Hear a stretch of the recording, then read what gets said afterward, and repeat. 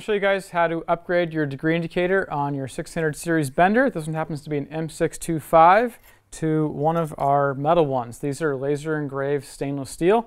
They're cut from domestically produced stainless. Of course, they're laser cut and laser engraved here in the USA. They come with a 3M adhesive backing on them. That's what's going to stick it to the bend wheels. So the first step is you're going to peel off your original degree sticker. This one's a wrap, yours might be a white one. The next step is we're going to extend the bend wheels out so we have access to these, and we're going to clean them.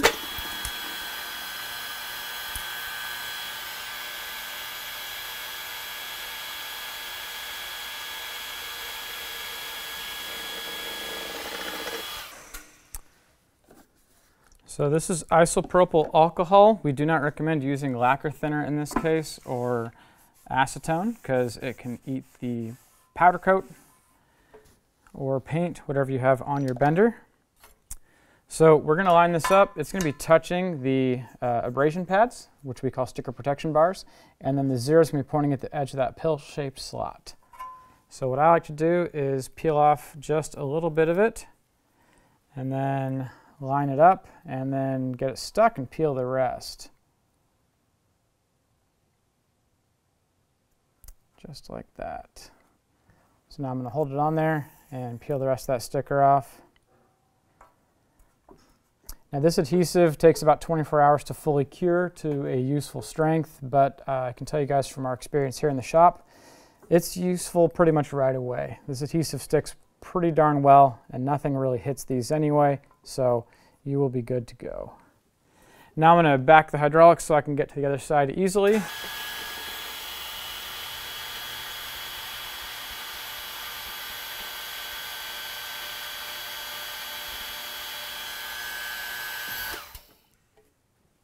The edge of it's just past this part in the frame right here, so I'm actually going to lift it up a little further and use the lock pin. It's going to give me a better view of that area.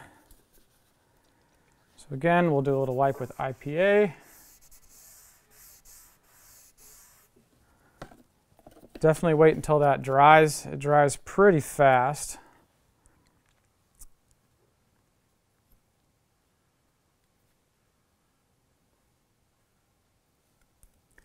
And again, I'm going to peel off just a little bit, and then we'll get it lined up.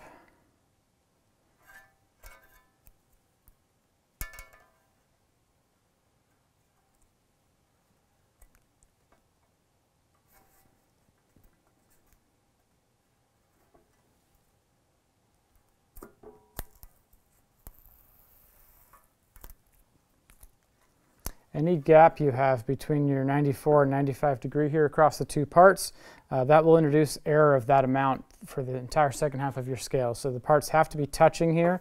It's very critical. And of course, your scale changes size if it gets further away from those rub bars. So you definitely want to have them up against the rub bars. If you don't, you'll introduce an incremental error. Every degree will be a different size than it's supposed to be. Once this is pushed on, it is ready to use, so I can put the bender back together.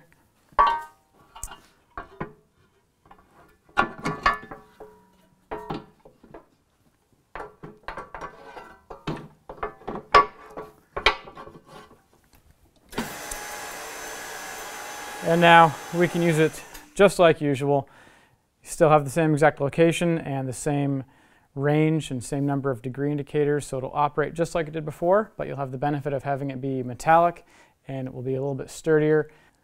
Now that we've shown you guys how to apply these and how to use them, they work just like the regular ones, I want to mention one other interesting benefit these have. Since they are a solid chunk of stainless steel, they cannot stretch like the original degree stickers can. The original ones are going to be either vehicle grade vinyl or regular sticker vinyl, and while both of those have decent quality adhesive and are not that hard to apply accurately, these not being able to stretch tremendously increases the chances that they're going to have a very accurate scale throughout their entire range. We have had a few people in the past who have stretched their regular degree stickers. So with that, thank you guys so much for watching. Don't forget to hit the subscription box down below and check the bell to enable notifications. That way you can be the first person back here when we drop new videos or show you tips and tricks on how to make your tube bending processes or shop projects go more smoothly. Thank you very much.